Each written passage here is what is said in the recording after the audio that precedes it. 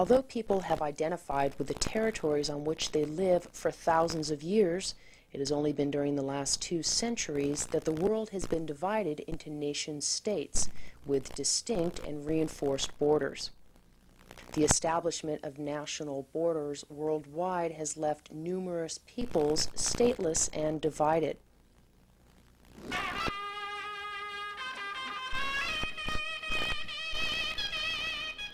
One such example are the Uyghurs, a Turkic Muslim people who have long practiced agriculture, animal husbandry, and trading in the oases of Central Asia.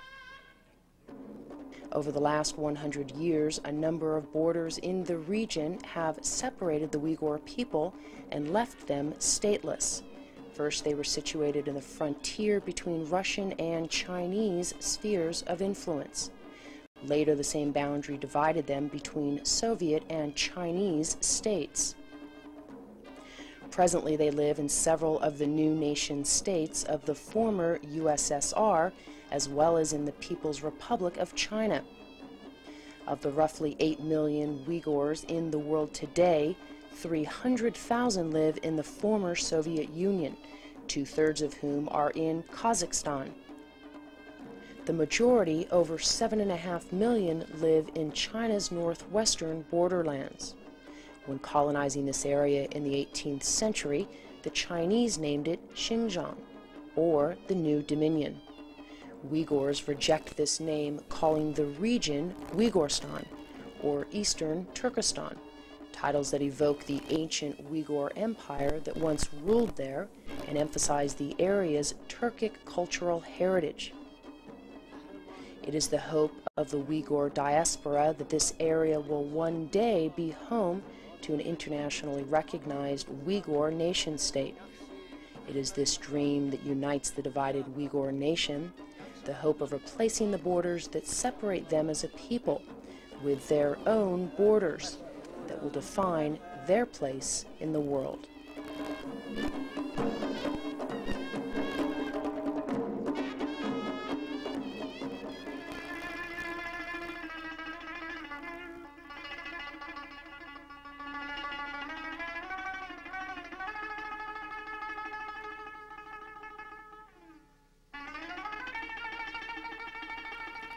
Despite the establishment of a formal border between Russian and Chinese domains in Central Asia during the 19th century, Uyghurs living close to the border have migrated back and forth many times.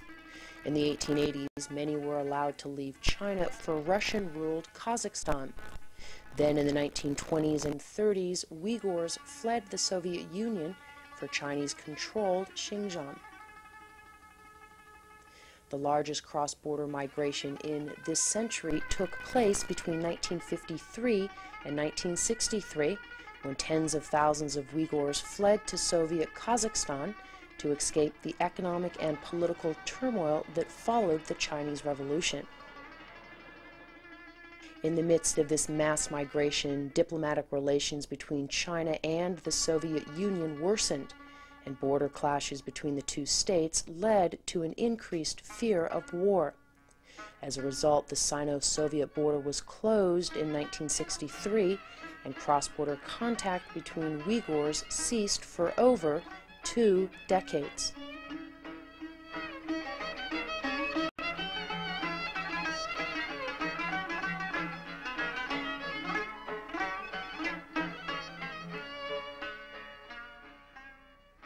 This video is about the experiences of 3 Uyghurs who came to Kazakhstan from China's Xinjiang province in the 1950s and 60s.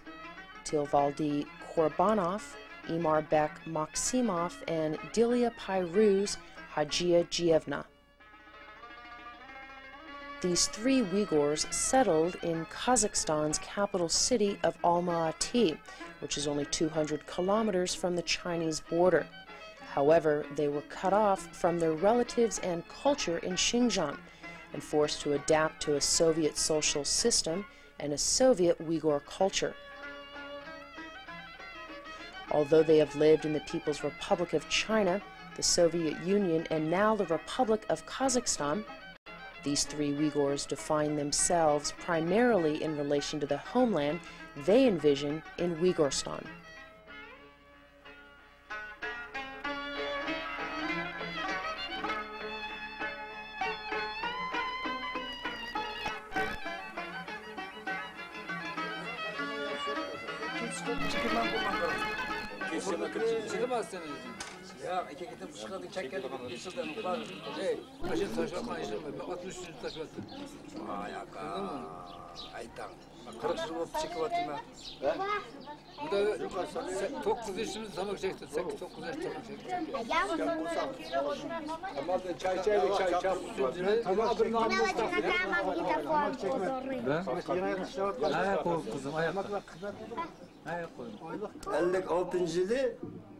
In 1956, a new political movement appeared in China, called Sing Openly. It was meant to train native cadres, yet another political movement. We openly sang, said everything. In the end, we were condemned as opponents of Maoism, as nationalists, and as enemies of the state. We spent a year being condemned. Each morning they'd start again. What did you say? Who are you against? The politics of China are like that. Through what they call education, they eventually repress everybody. I went to my mother for advice. She said, "Son, if your head is working, you'll leave. Go to the Soviet Union." I applied for the visas, and on Thursday, the 1st of June, 1961, my two daughters, my wife and I, crossed the border into the Soviet Union.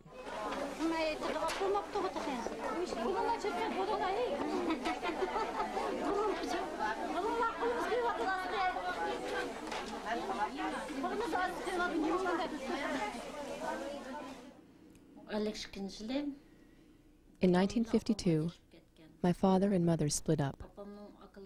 After my mother's brothers were shot for political reasons, my dad left my mother with 5 kids.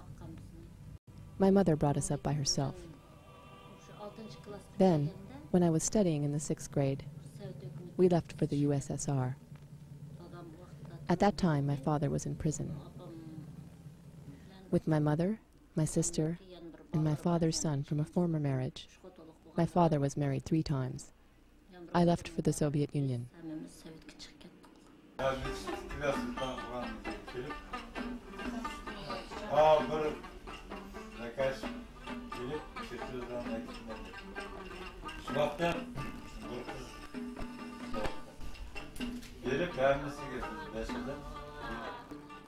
My parents were born Soviet citizens. They used to live in Asi, in the Chalik region. During the repression in the 1930s, life was difficult in Kazakhstan. Rich people were accused of being kulaks and were arrested. My parents also had many problems. So to find a better life, they left for Kulja in Xinjiang and started to live there. Then in 1955, when I was young, about 7 years old, we returned to the Soviet Union. At that time, there were good relations between the Soviet Union and China, and all former Soviet citizens in China were called upon to return to this side of the border.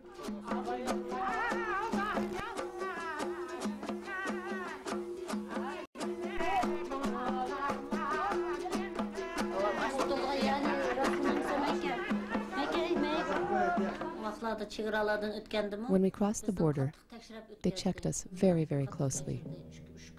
3 soldiers inspected me. Then medics gave my sister's medicine. In total, we were at the border for 3 days. After inspecting us for 3 days, they let us go on. When we got to Yarkent, they quickly put us on a train to our next destination.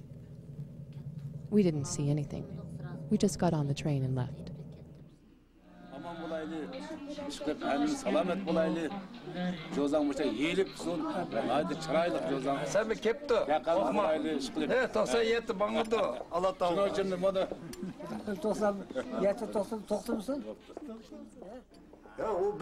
When we crossed the border, We went through customs and inspection on the Chinese side. Then we stopped at another place for the Soviet customs. There they checked our bags and they asked us, "Do you have opium, gold, dangerous things?" and so on. We didn't have anything, so they let us go on. Next we arrived in Yarkent, the first town near the border. There they made us take baths and they disinfected our clothing. Only after a couple hours did they send us off on our own way. That's how things went at the border. We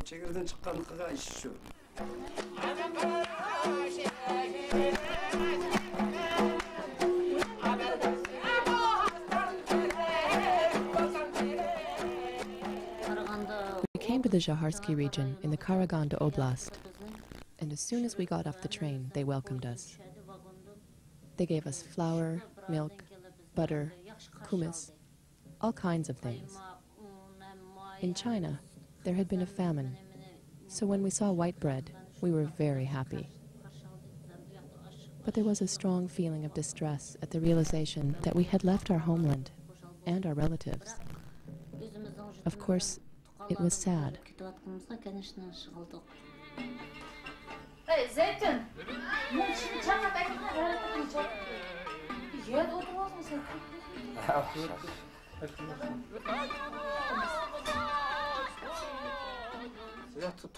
Yeah, we have a lot of relatives there, and we often correspond with them. Before, when you had just come here in the 1950s, could you correspond with your relatives at that time? Nah, we couldn't write letters to each other for 25 years. Not only that, but we didn't even dare to say we had relatives in China. When I filled out the documents to join the Communist Party, let's see, I think it was in 1973, I said that I didn't have relatives there. Those who had relatives in China were not allowed into the party. Not only were we afraid to communicate with them, we were too scared to even talk about our relatives in Xinjiang.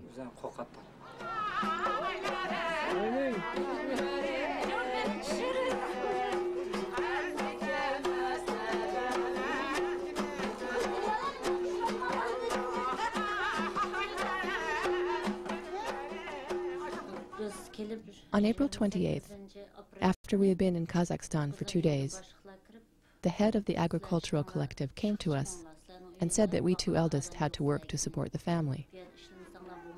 Mother cried and said, "How can they work? They're still too young." But my sister and I replied, "Let's try and see what happens." Since we started working right away, my sister and I were not able to study. We didn't take any classes.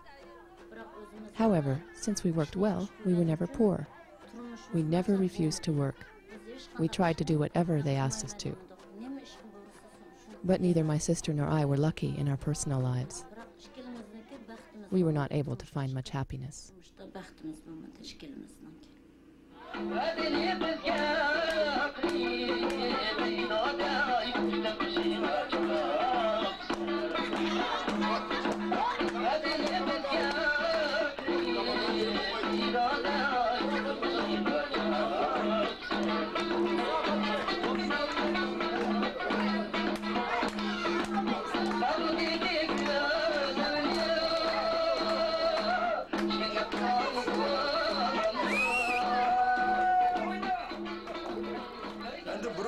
Before, during the Soviet period, when we first arrived in Kazakhstan, we had problems with the local Uyghurs. They said, "Ah, you're Chinese." We had a lot of conflicts. But now, we have good relations, because our children, our sons and daughters, have married each other. We've mixed. Now the local Uyghurs have come to like us, because of our traditions. They say they learned Uyghur traditions from us. Of course. Because during the communist period, They forgot everything. They didn't go to the mosques, didn't gather for the meshrep, the traditional gatherings, or anything like that. Then we came, relations gradually got better between us, and now we have a good union. All that name-calling, you're a dirty Chinese, you're a Soviet piece of dirt, that's over.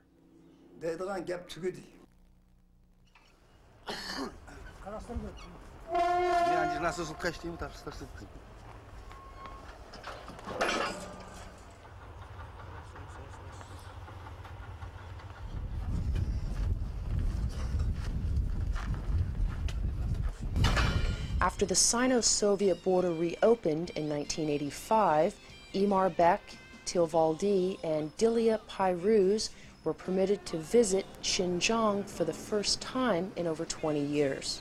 The homeland to which they returned was neither the one they had left nor the one they had imagined in exile. The capital city of Urumqi, remembered by many Soviet Uyghurs as a Uyghur city, is now predominantly Han Chinese. Most of China's investment in Xinjiang has been concentrated in this Chinese-dominated city. Uyghur population centers such as Kashgar, Hotan, and Kulja, where the 3 Uyghurs in this video once lived, are less developed and remain much poorer.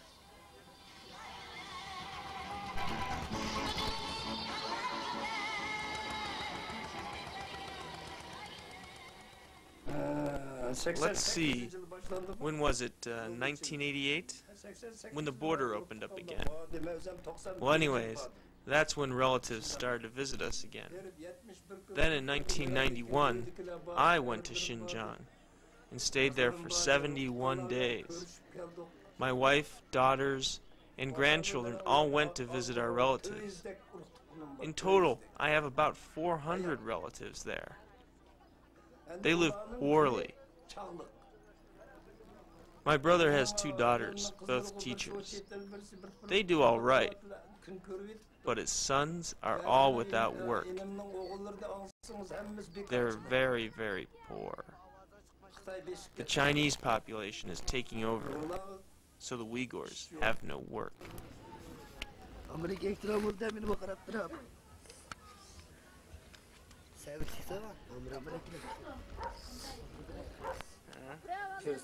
After perestroika started, the road to Uighurstan opened up, and we renewed contact with our relatives. Then, in 1991, my wife and I went to visit relatives. We first went to Urumqi, then to Kulja, and finally to my home village, Murat. We saw the Uyghurs there, and we were very happy to see our relatives again. But when we saw how they lived, it made us very upset. They have to work so hard. There, all of the men have to work on the land. And everybody says that they live better now than before. Education is also a big problem. My cousin's 2 daughters, they don't study. When one daughter finished the 4th or 5th grade, she didn't want to study anymore. She didn't think it would help her to find work. I managed to talk her into studying further, but their older daughter didn't study at all. And the young boys just hang out on the street all day. They drink, smoke hashish, play cards, and shoot billiards.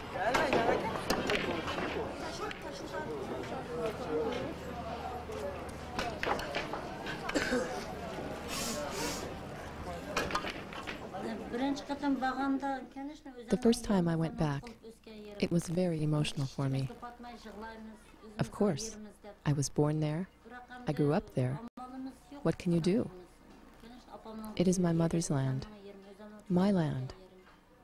I met all of the relatives I didn't know.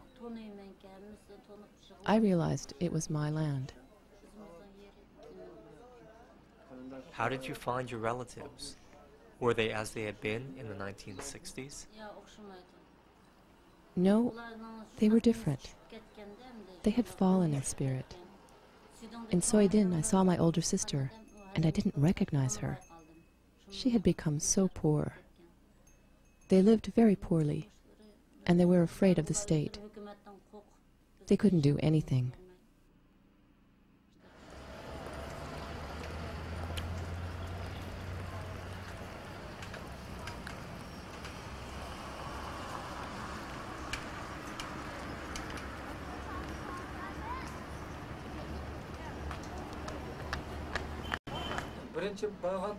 On my first trip to Xinjiang, I went by plane to Urumqi. When I got there, I was so happy to be in my homeland. Everywhere we looked, on all of the buildings, the signs were in Uyghur as well as Chinese. When I saw the signs in Uyghur, my heart swelled up. I thought, here, there are a lot of Uyghurs.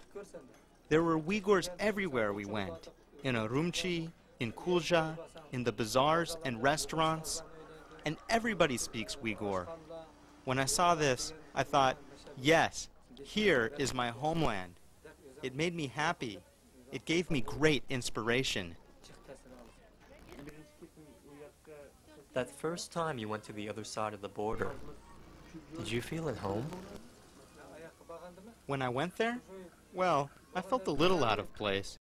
You see, when you go to visit people, you can't immediately be part of their world, even if they are relatives. They welcome you, but after you are reunited with relatives, what is there to do? The reunion with relatives inspires you and makes you feel happy, but Xinjiang is no longer our home. When you live somewhere else for a long time, that place becomes home. We were only in Xinjiang for a month before we became homesick for Kazakhstan. That's where our children are. That's where our home is. Our hearts were at home.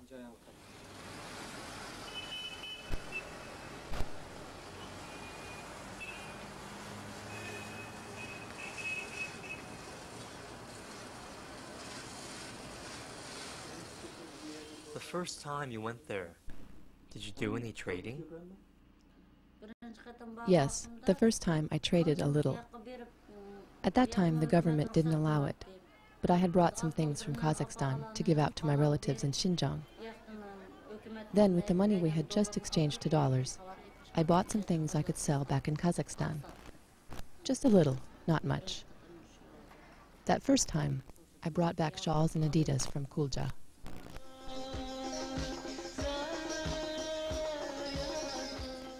Shortly after the reopening of the Sino-Soviet border, Tilvaldi, Dilia, Payruz, and Imarbek faced another monumental change: the fall of the Soviet Union and the collapse of its infrastructure. Without state-secured employment, they were forced to find alternative sources of income. Capitalizing on their kin relations and experiences in Xinjiang, they now procure goods from China and sell them in Almaty, Kazakhstan. They sell their wares wholesale at Almaty's central Berelholka market. About a 20-minute bus ride from the center of the city, the Berelholka is located in a northwest suburb of Almaty known as Zaria Vostoka, or the Dawn of the East. In this large bazaar, merchants from both sides of the border can purchase large shipping containers that serve both as locked storage units by night and makeshift stores by day. Despite the rapid growth of this bazaar, most Uyghurs, including the 3 featured in this video, make minimal profits as middlemen in the cross-border trade. The majority of money is made by those who produce the goods. Not only are most of the businessmen producing these goods Han Chinese and not Uyghur, but most of the products are made in the special economic zones of southern China, rather than in Xinjiang.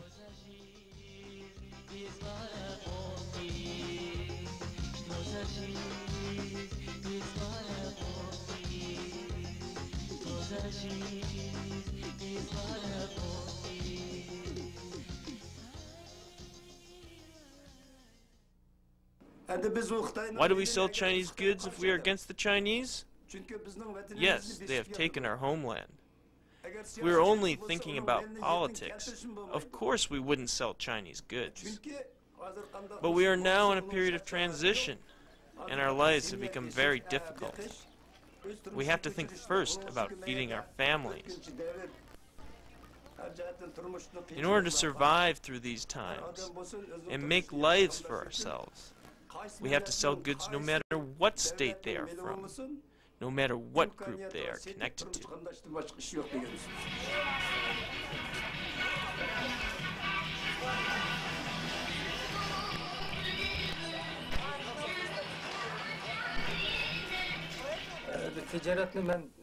I've only recently started trading, but it isn't going well. There isn't much profit yet. This is new for me. Before, I worked in a Soviet store as the head of inventory. But with the inflation during perestroika, my salary was no longer enough to survive on. That's when I decided to start trading. The trade economy only really started in full force after the fall of the Soviet Union and since the creation of new independent states here, as a result of the economic chaos that followed. With the opening of the border with China around the same time, everybody started concentrating on the buying and selling of Chinese goods. Now, our whole life is based on that. Why? Because nobody has money, and Chinese goods are cheap. That's why everybody is trading.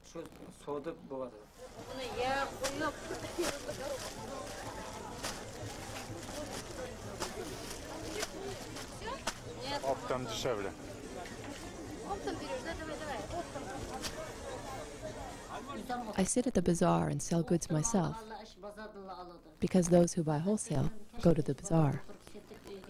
That's why I sit at the bazaar from morning to night. Then I come home and do my household chores. It's difficult for women.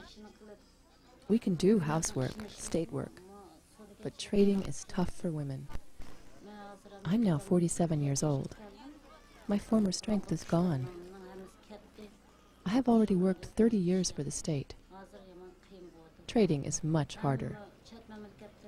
When we go abroad to buy goods, we Soviet women also have to physically carry heavy sacks and bags over the border. The men think it's funny and laugh at us. For us, it is very tough.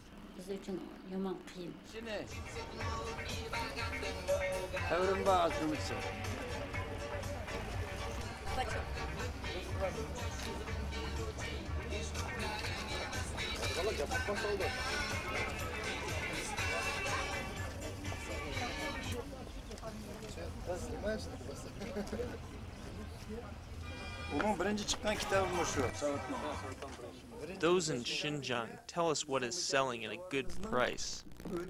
As quick as we can sell the goods, we let them know, and they'll send more to us. We get goods as often as once or twice a week. However, if one item is selling quickly, we call China and tell them that we have a special client. Then they'll send the goods within 2 or 3 days. Now we have good contacts in China, and better transportation is available.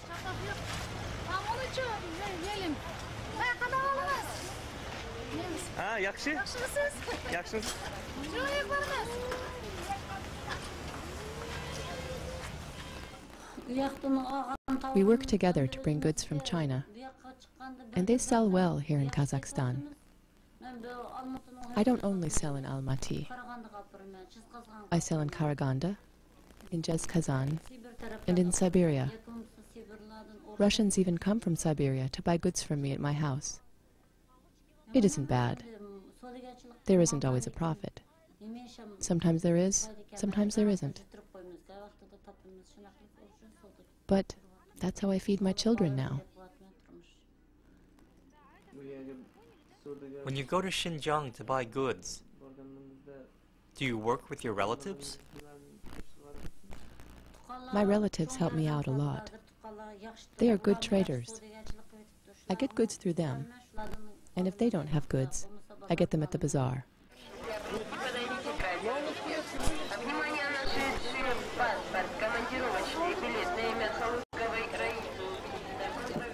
I get most of my goods in Urumqi. Since most of my relatives live in Kulja and don't have any contacts in Urumqi, they can't help me, so I don't work with my relatives there. I do, however, work with my relatives here in Kazakhstan. We go to China together to get goods and then sell them here. We don't know Chinese, and most of the stores in Urumqi are owned by Chinese. So we get young Uyghurs to work as middlemen between us and the Chinese merchants. They're young kids, 16, 18, 20 years old. They help us translate. And you know, there's no other work for those poor kids.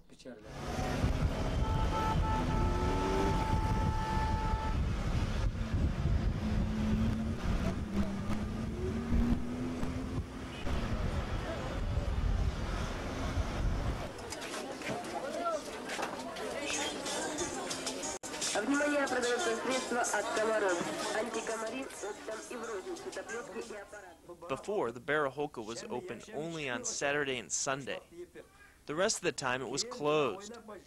Then they opened up the Chinese bazaar and set up a few shipping containers in 1993.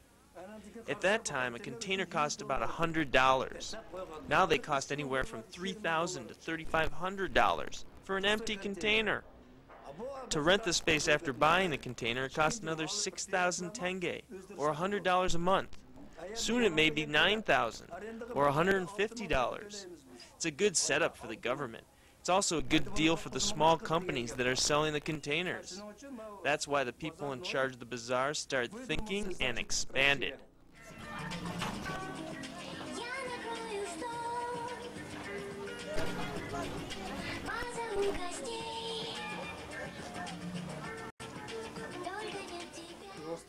When the border with Uighurstan first opened, there was a lot of profit to be made.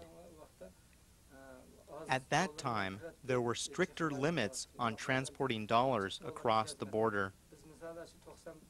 For example, in 1992, when we went to Xinjiang, for each person, the government exchanged $180 at 6 rubles and 50 kopecks per dollar.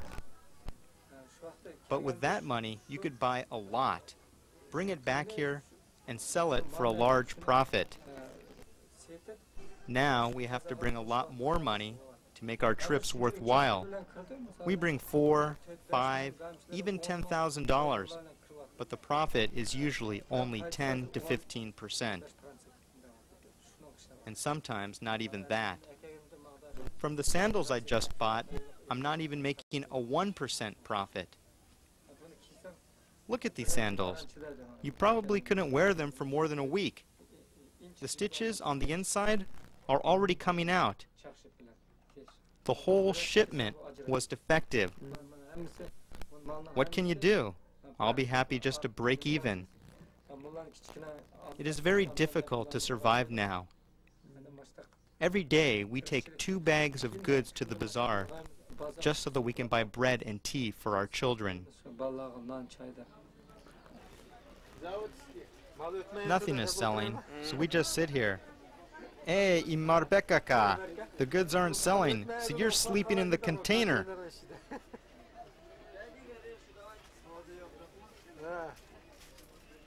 Nobody wants to buy these cheap Chinese goods.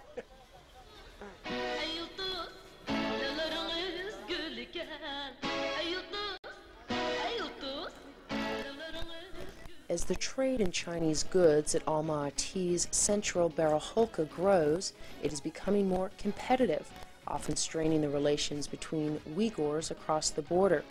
However, there is an emergent culture that transcends the economic transactions and political border that stand between the Uyghur people of Kazakhstan and China. Now there are many Uyghurs from China trading at the bazaar and living temporarily in Almaty. Some have even opened restaurants specializing in the cuisine of Xinjiang.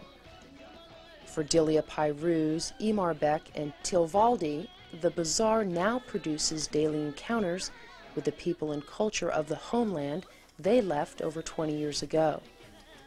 In these encounters, Uyghurs from both sides of the border are forced to reevaluate Uyghur culture and what it means to be a Uyghur.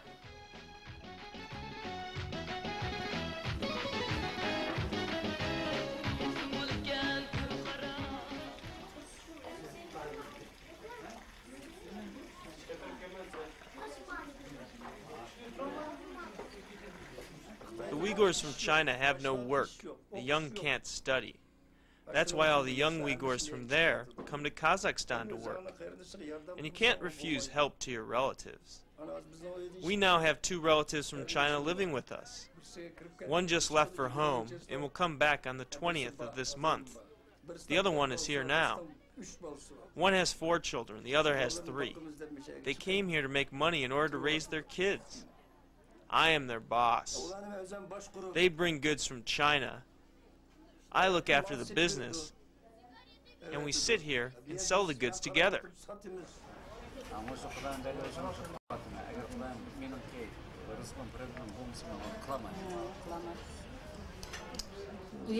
Uyghurs from that side of the border come here for 1, 2, even 3 years to live and trade. We are not able to do that because we have families, and we won't leave them. Those from China, they are able to come here while their wives sit at home and provide for the children. It is the men there who make the money and bring it home to their families. We are not able to do that in Kazakhstan. We don't have that kind of situation.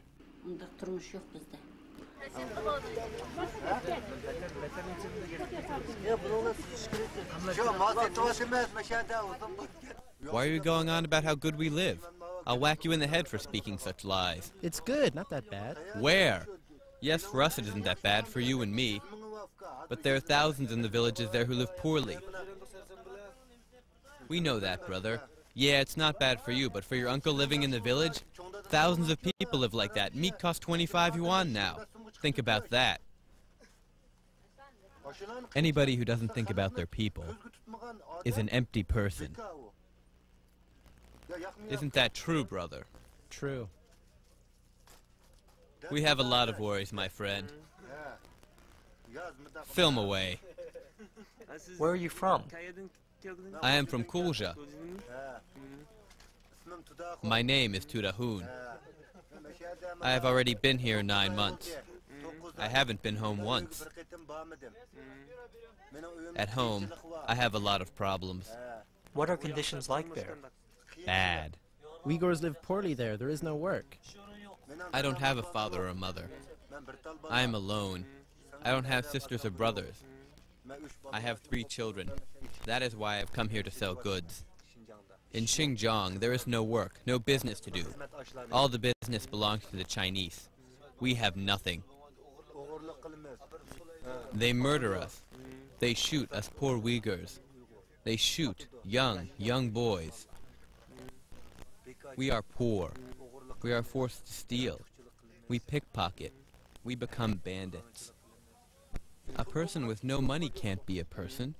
If there were better conditions, if we could work in factories, if the state would give us money, we'd work 8 hours. We'd go to work in the morning wearing clean clothes, buy clean clothing for our families. But now, everything in Xinjiang's expensive. Meat is expensive. Clothes are expensive. There are lots and lots of people. Is it better for you now, here in Kazakhstan? Now, it is a little bit better here. For us. We can sell a little here. Our pockets see money. Our souls get some rest.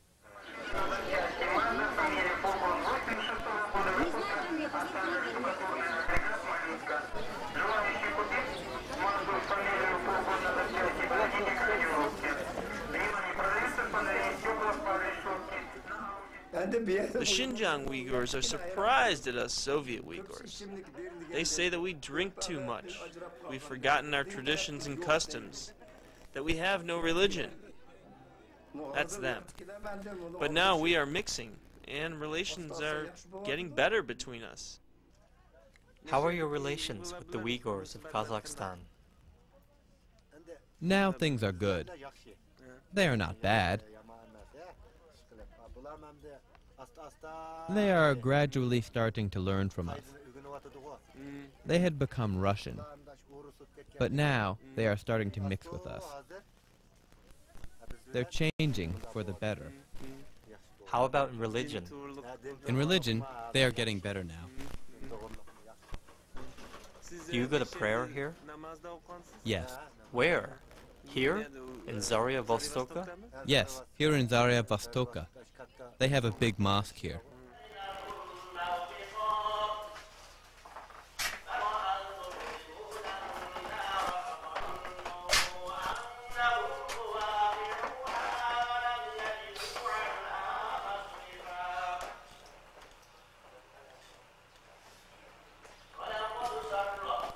They influence us in many respects, especially in religion.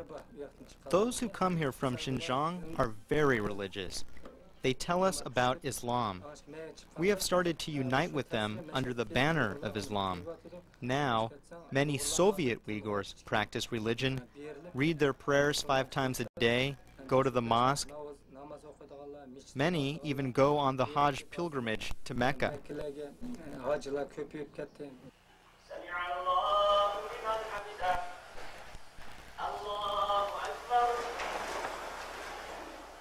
No, it's not the influence of Uyghurs from China.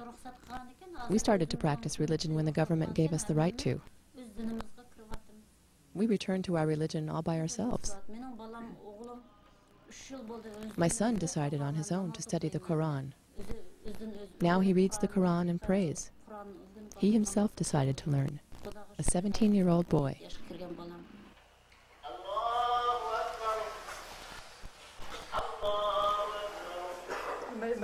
Those from Xinjiang all go to prayer every Friday. Not many of ours go. I myself don't go, because I never did that before. Understand? I know everything. Everything.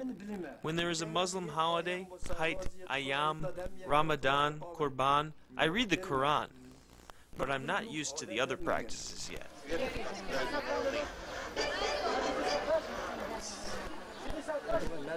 Culturally, we also influence them a lot. Why, you ask? Because Uyghur culture has been suppressed in China. But now, they are coming here. They work with us, and we are mixing. We take all the good aspects of each other's cultures, and we leave the bad parts behind.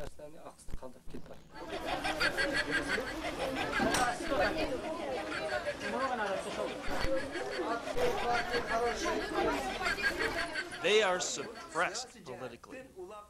My nephew, who lives here, I call to him and say, "Come here, let's talk." If I say something about politics, he'll leave.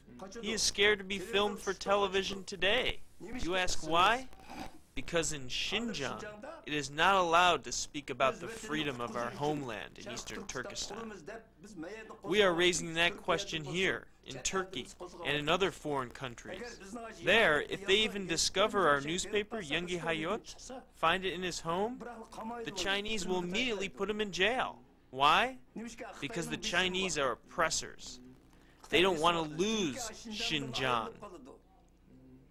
Understand? They don't want to give us independence. They think Xinjiang is their new land. Qoğlayımız düşmenni seddi çenige kalmadı hiç hakkı endi bizlerde yaşsın yaşlısın azat Türkistan atlandık her ayal azatlık için yaşsın yaşlısın azat Türkistan atlandık her ayal azatlık için.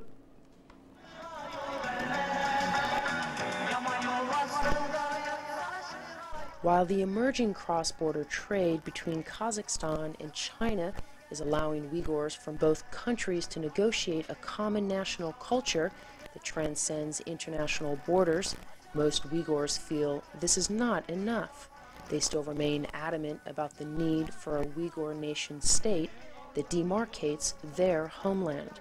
As middlemen in a risky and tenuous trade between two states, neither of which they feel represent them, Imarbek, Tilvaldi, and Dilia Pairuz have particularly strong feelings about the need for a Uyghur nation state.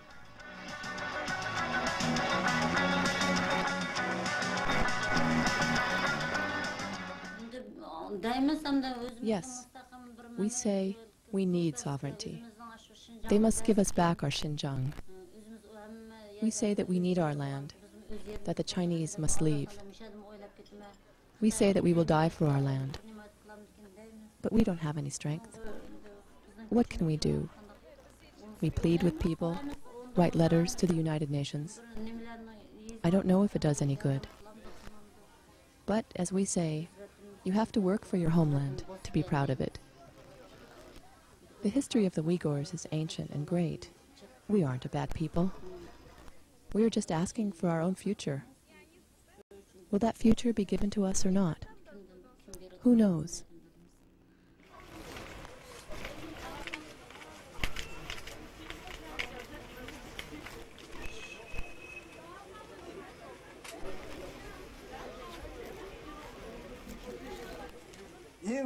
The most important thing for the Uyghurs is to get our homeland back. The Mongols in Outer Mongolia only number 1 million, but they have their own state. There are states in Latin America and Europe with only 400,000 people, or even 40,000 people. Therefore, the main goal of Uyghurs for Xinjiang is to create an independent Eastern Turkestan. There's no other goal. Me, for example, even if you try to hang me, I will say we need Xinjiang. That is not Chinese land. It is Eastern Turkestan land. It is Uyghur land.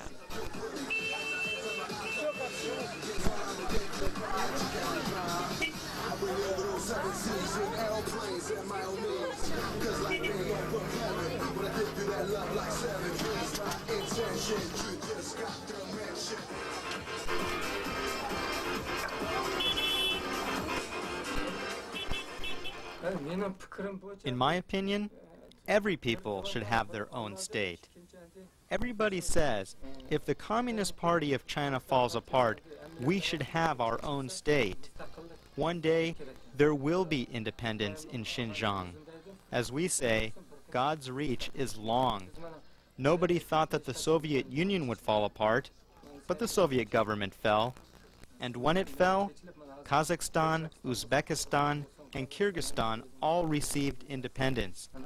When China falls, we will have independent governments in Tibet, Inner Mongolia, and in Uighurstan.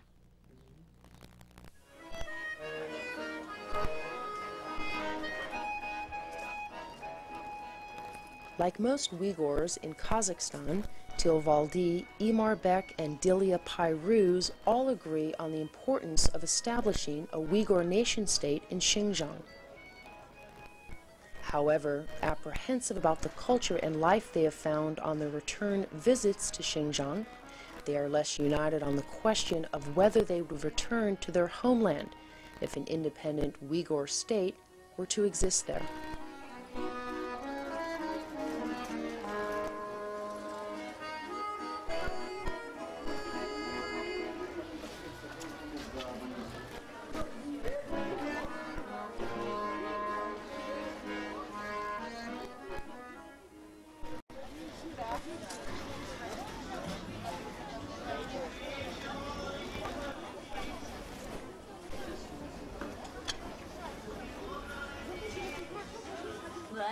If there is independence in Xinjiang, the Uyghurs from Kazakhstan will go there.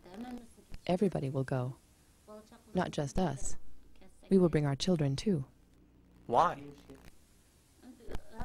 Everybody should have their own land. The Kazakhs, Uzbeks, and Kyrgyz said they needed their own land. We Uyghurs also want our own place and our own society. If we say something here that others don't like, the Kazakhs ask, "Are you a Chinese Uyghur?" They'll say we are Chinese anyway. So I answer, "Yes, I'm a Chinese Uyghur." That wouldn't happen if we had our own place. Every nationality needs its own land. That would be good.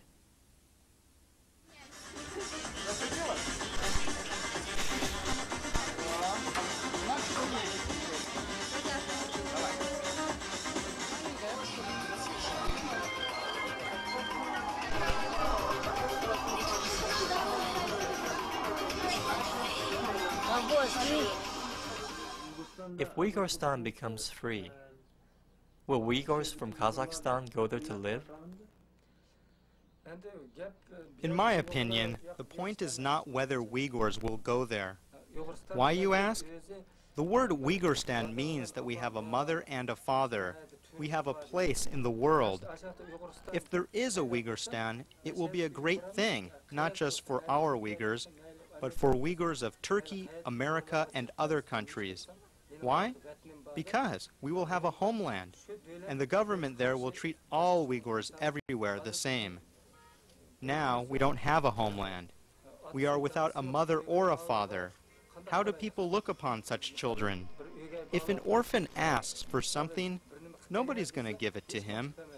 But if a child whose father is a government official asks for water, any person will bring it to him. Why? Because his father is an official connected to the state.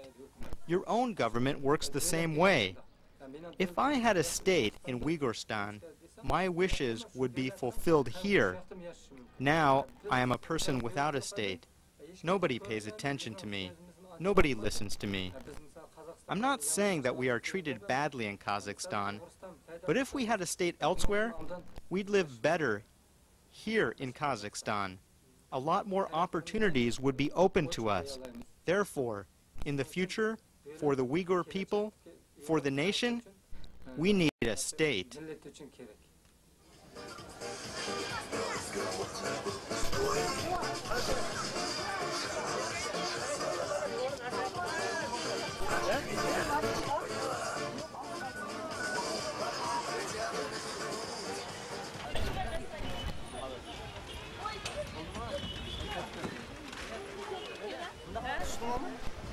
Yeah?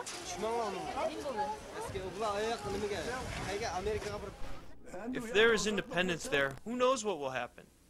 Kazakhstan has invited Kazakhs from all over the world to live in Kazakhstan. I don't know. Some will go, others will continue to live here as immigrants. Here it hasn't been bad for us.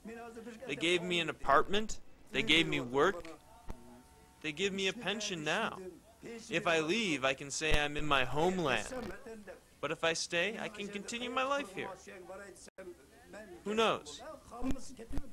But still, our homeland must be free.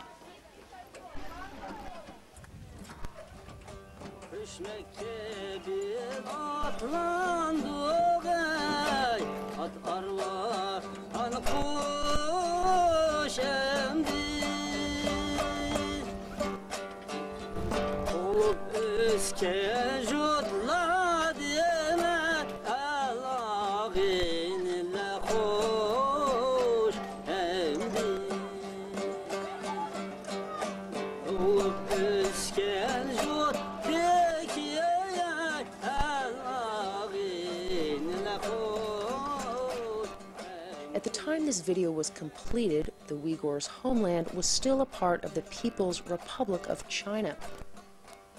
Imarbek Tilvaldi and Dilia Piruz were still trading at Almaty's Baraholka market and waiting for the establishment of a Uighurstan.